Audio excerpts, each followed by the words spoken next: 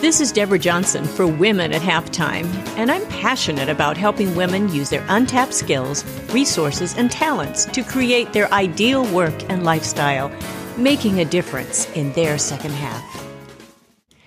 Well, hello, this is Deborah Johnson, and it's great to be with you today with this subject, what it takes to be a part-time entrepreneur. And many are interested in this as they either have had a downscaling of their job or maybe no job, or they want to develop a side business. So what does it really take? So we will really dive into that today. Before we start, I want to mention that it's still bonus time for a new way of doing business.com. This is the online course, great online course that you will want to check out. And all you need to do is go to a new way of doing business.com. It's all connected together. And you will find information on that page of all the special bonuses that you get during this time as well. And it's a greatly discounted price. And you'll definitely want to check it out because I go through a lot of those automation tools and all of the things that many are looking for, even entering into this entrepreneurial venture. So it's a great startup course. It's very reasonable for all that you get. It's very applicable. And during bonus time, you get a little extra coaching session too, Zoom coaching session. So make sure you take advantage of that.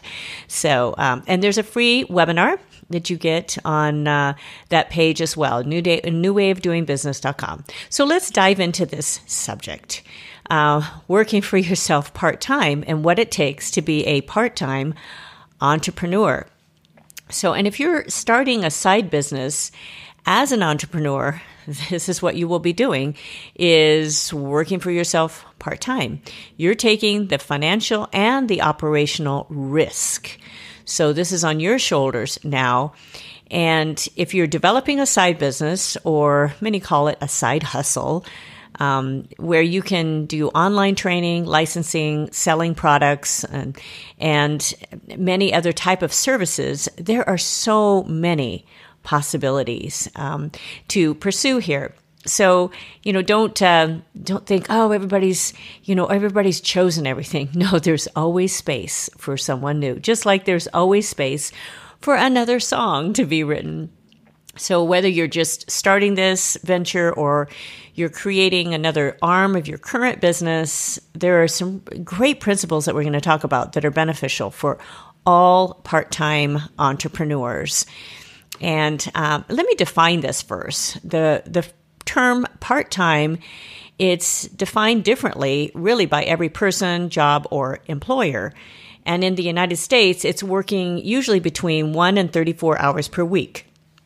And in August 2020, about 23.6 million people were employed part-time in the United States. So if you are employed part-time, you're also providing your own benefits. So this has been a big deal, especially here in California as well, in working part-time and in what, if you are a self-contractor or self-employed, some of those rules drastically changed. So you just need to see from state to state what those benefits are. But if you are working for yourself, you are providing all of those benefits. So today we're going to cover 4 areas and what it takes to be a part-time entrepreneur. Number 1 is mindset, which I'm always big on, planning, consistency, and your network. So we'll approach mindset first. And this is one of my favorites because it's really a good and important foundation for any business and any life when you're establishing your ideal lifestyle and ideal business. There's a real mindset, little shift for many that needs to happen. And number 1, if you are starting any sort of new venture, you've got to be willing to put in the type of work that's needed to get that going. And there's a certain mindset that's out there that if you're working for yourself, now this is not as prevalent today because I think more people are looking at it, the reality of this. But, working for yourself, you can have such flexible hours, you can have so much more freedom, and eventually you can. But when you are first getting that going, oh my goodness, does it ever take work? And there's no substitute for that. It just takes some work. But the guidance and motivation to keep going will usually come from many outside sources, but the decision to work hard is yours. And it comes from deep inside of you. You have to make some of those decisions. And one of my strongest messages that I give to people is that you are a hero inside. You have everything it takes inside of you to make this work. And, call upon that. But it also takes a willing mindset to get help when you need it from a trainer, a guide, or a coach that'll help you keep on track to get to another level. And this is why so much of our professional development and the courses even that I have provided, I do this to help people kind of up their level. And in you finding those people that will come alongside of you and help you do that is really crucial. What it will save you is not only money, but it will save you time. And that's one of your most valuable resources. And I even work with trainers. Right now, I had, during this shutdown time that we've had when I'm recording this, I discovered that I wasn't getting pushed hard enough on just my walks that I was taking. I was getting outside. But I was used to going to my cycle class at least 3 times a week and really pushing with our instructor. So I ended up investing in a stationary bike that had a trainer on it and that was pushing me and telling me how fast to go and telling me the inclines and the resistance that I was supposed to push against. And it's changed my body now for the better. And also when I was working in music and also in speaking, I've worked with coaches because I've needed that sort of push, needed that sort of input. Writing my books, even working with a coach, working with outside editors that will give me that sort of feedback. But I still had to do the work. I still needed to do the rewriting. I still need to pedal on that bike. They couldn't do that for me. So this is an important mindset. And being a part-time entrepreneur is entirely possible, but getting to the place of sustainability, that profit and growth, it takes time, work, and constant evaluation. We just want that to happen overnight, don't we? But it takes, putting those small pieces in place to move forward, as you don't have the luxury many times of spending hours and hours or days and days on one project until you're done. And I know there are people that absolutely have a hard time doing that. They can't leave a project alone. And this is another mindset. You have to be able to divide that up. And if you can put those little pieces step by step in place, you'll be in a better position than many who just start out on this venture and just think, okay, I'm going to just work on this until I get it done. But that comes to our second point. So we've got our mindset, how important that is, that willingness to work, willingness to get help, and dividing this up into the pieces that you need to divide it up. But number 2 is planning. Your planning will help you stay right on track. And as an artist, I've been a recording artist, writer for many years. The type of planning that is needed for projects, it never totally came natural to me. I didn't think. But then I noticed something. Anytime I was producing a new album, the system I put into place for each project, it made the completion not only possible, but very successful. And as I looked back, that realization of all those systems I put into place helped me put a system in place for others, as I was often asked, and still am, How do you get so much done? I don't know how you do you ever sleep? Those are the questions I get.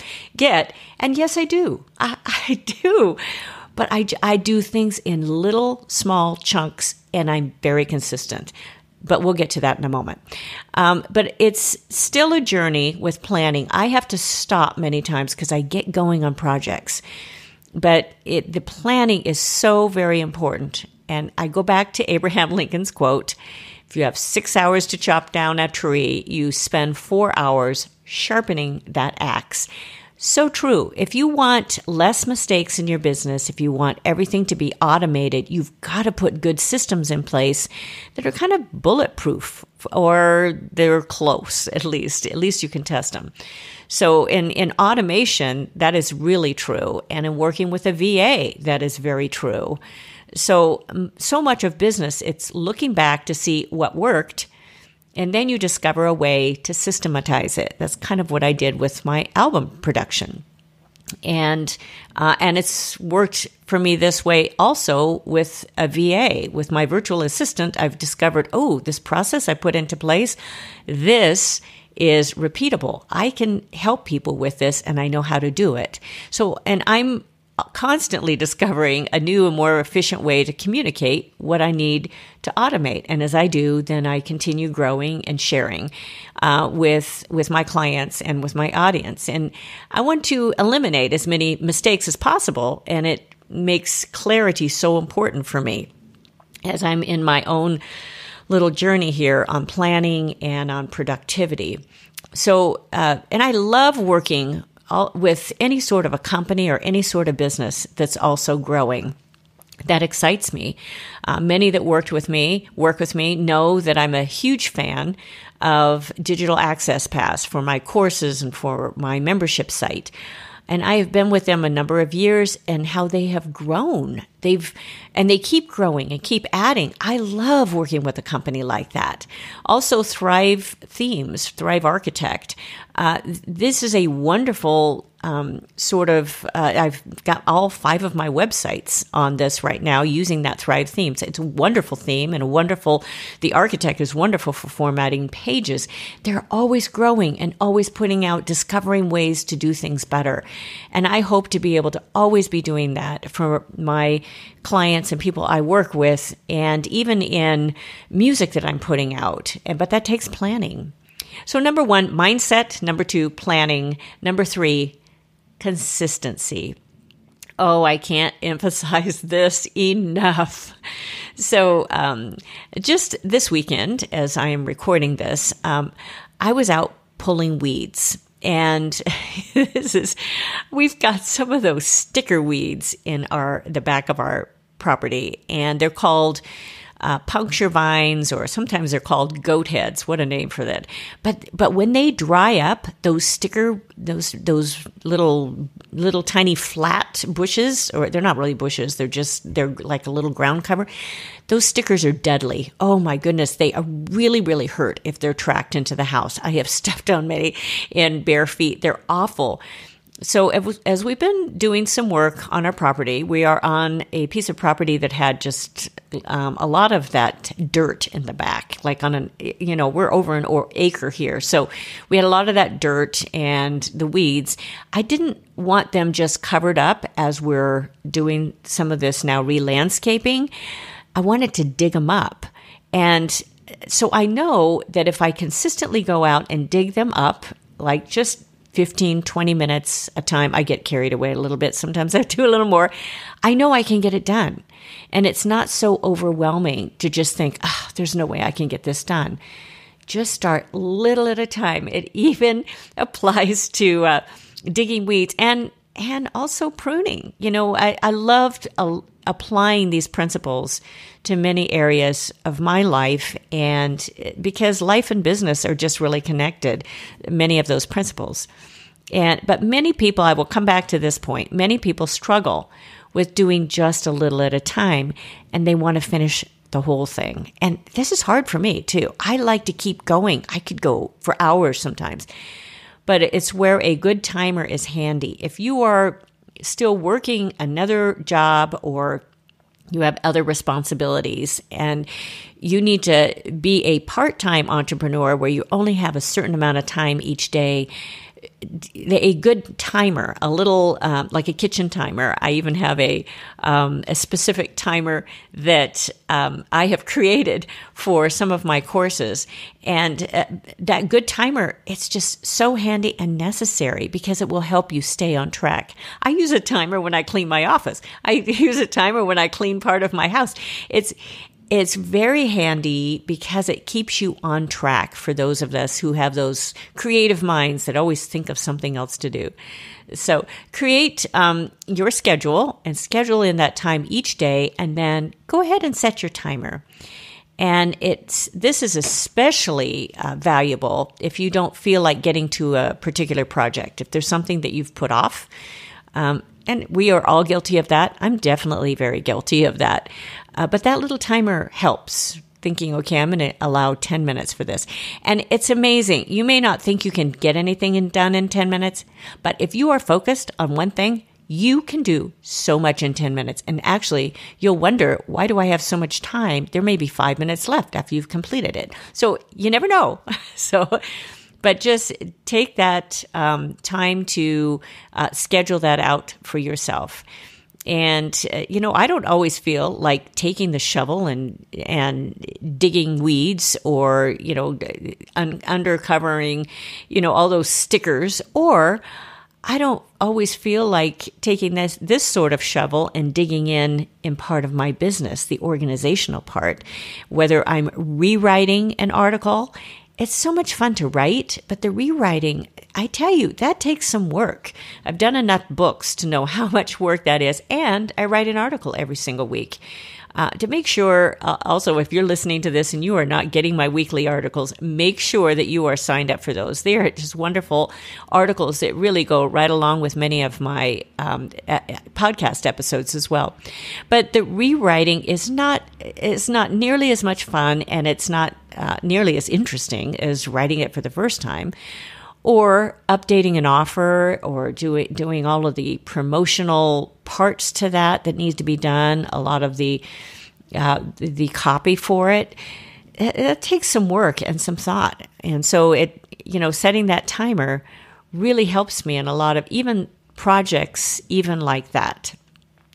So let's review here, because I think reviewing is one of the best ways to learn and to go back to that. So the mindset, first of all, of that hard work and getting help if you need it, and to be able to divide things up into small chunks. That's a mindset, first of all. And two is the planning and how to put those little pieces. And if you don't finish one project that you've put it to the side, we all know this principle, but we have to be, reminded of this, that put it off for the next day. Just go ahead and schedule it tomorrow. It's okay. At least you are moving ahead. And that brings up one funny little thing. When we are in traffic, and I tend to look at life half full instead of the half empty. And when my husband and I have been stuck in traffic and we just, things are crawling but many times I will comment, well, at least we're moving. And my husband got such a kick out of that because he doesn't always look at life the same way I do, especially when we are in traffic. And if he's driving, he's a little more frustrated. And at least we're moving has become one of our funny statements now, that we just say it doesn't, no matter what traffic we are in or where we're at least we're moving. So if you have those little chunks and you are planning, at least you are moving.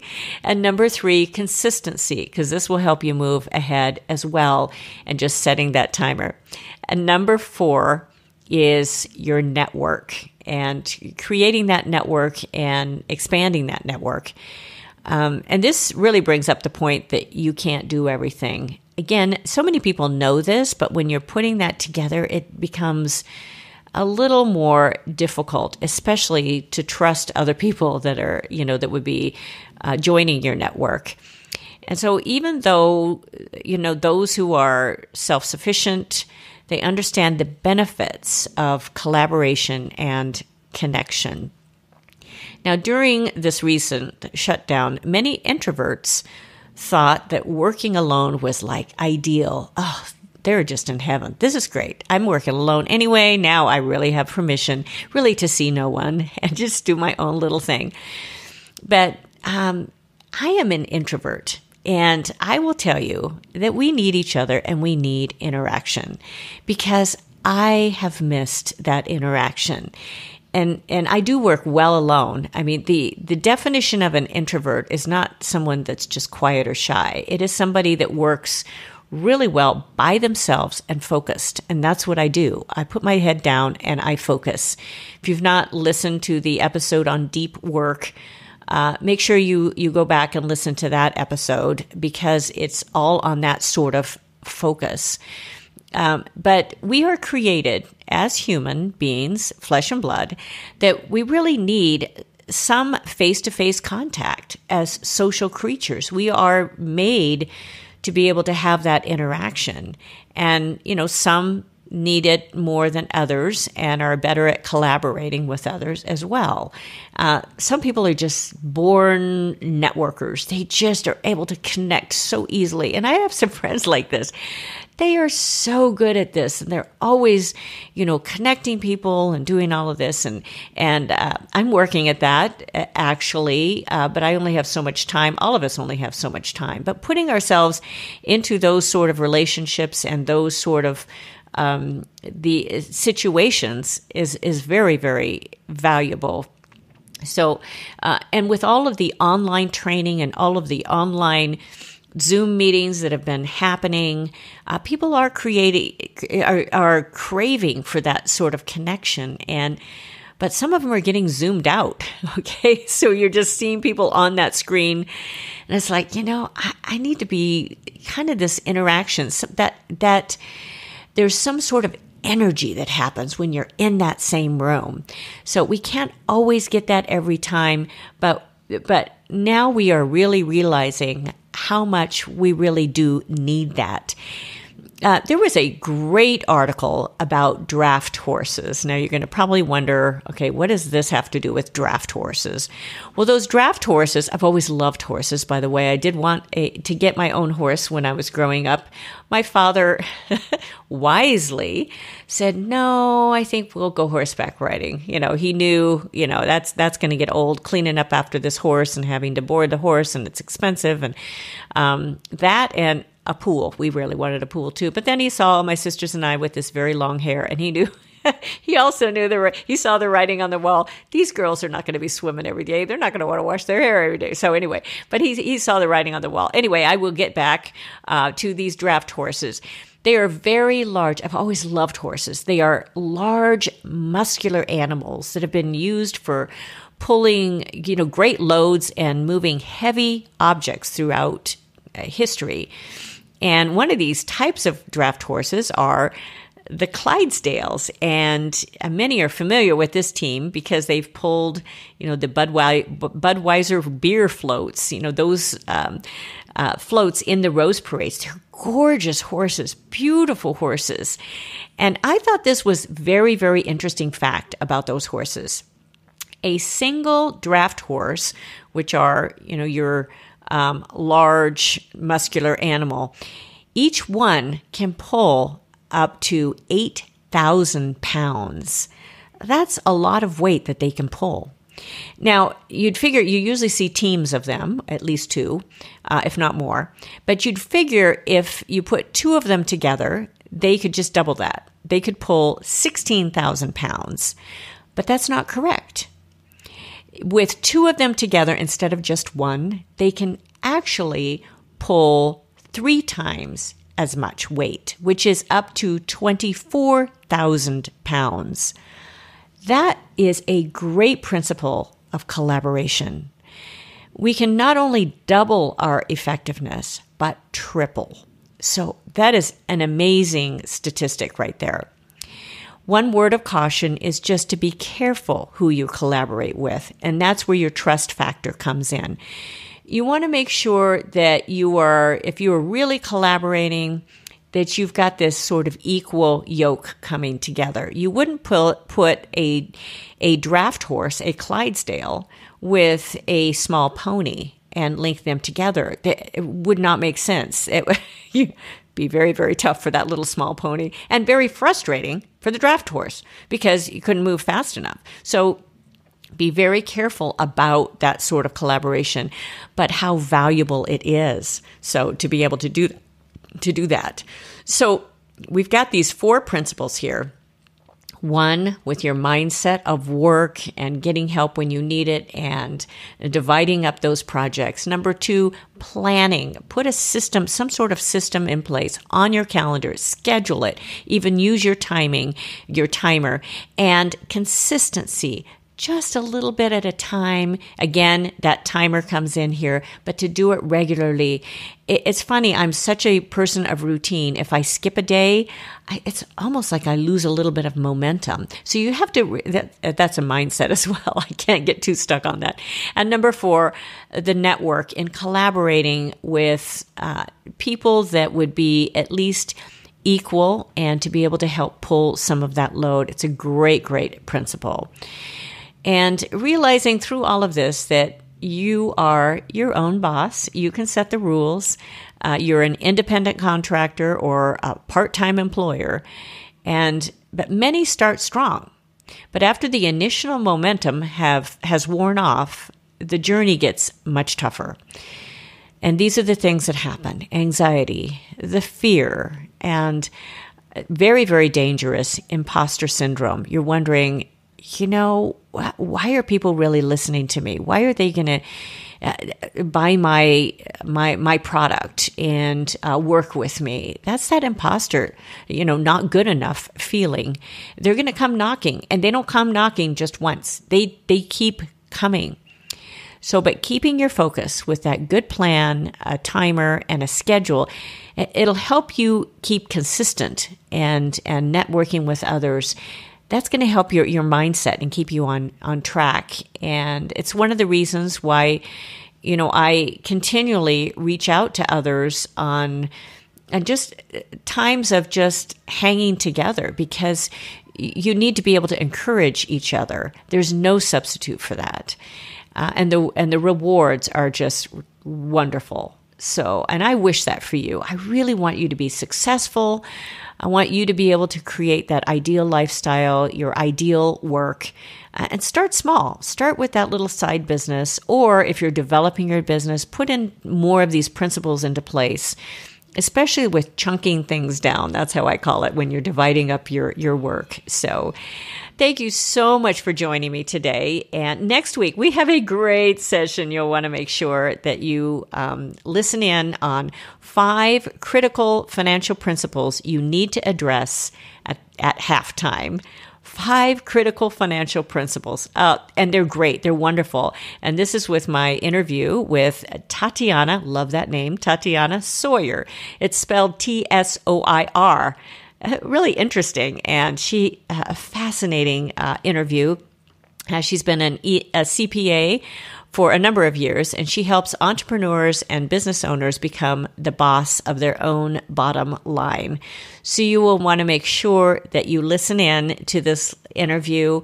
It is delightful, and finances are a very, very important part of running a business. And there are some great principles that we all need to be reminded of. We're not always learning these for the first time, but we need to be reminded and like, oh yeah, I need to put that into place, or I need to remember this, or I need to work on this part of my business. So I hope as you listen to this, you subscribe, you tell your friends. Oh, I so appreciate that. And leave a review. And remember, a new way of doing business.com. It's bonus time. Make sure that you look at that, and you can listen to the free webinar that's on there, and there's free downloads, and it's a wonderful, wonderful course. So I hope you take advantage of this time. And this is Deborah Johnson with goalsforyourlife.com, womenathalftime.com, and I will look forward to seeing you next time. So bye for now. Thank you for joining us on Women at Halftime. Visit goalsforyourlife.com or womenathalftime.com for many more resources, downloads, and programs, or to get in touch with me.